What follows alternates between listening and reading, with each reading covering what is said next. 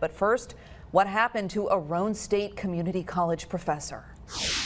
Arthur Lee disappeared nearly 2 weeks ago. Police in Oak Ridge asking for your help. They want to find the 59-year-old father. One of the last sightings may have been near Melton Lake. Gwendolyn Ducree is talking to colleagues who say he didn't show up for class.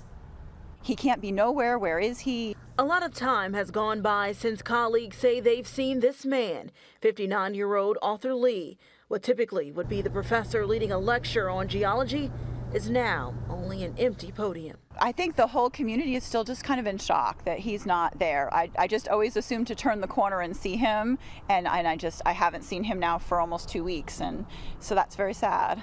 Oak Ridge police report Lee was last seen February 20th, possibly near Melton Lake. His colleagues are calling the father's disappearance unusual as he stuck to a set schedule.